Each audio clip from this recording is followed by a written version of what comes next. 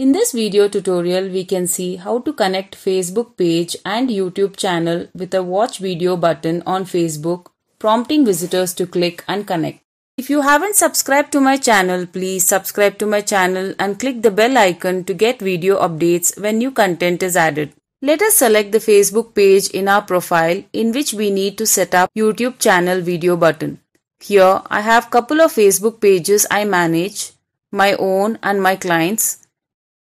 In this tutorial, we will set up watch video button on Facebook for my client's YouTube cooking channel. You can see below the Facebook page cover we have this button and we can edit it here and set up our YouTube channel. From the options, we can select watch video option and enter our YouTube channel URL here. We can head to our channel and copy the YouTube channel URL and paste it here and save changes. And next confirm the button by clicking here and done successfully.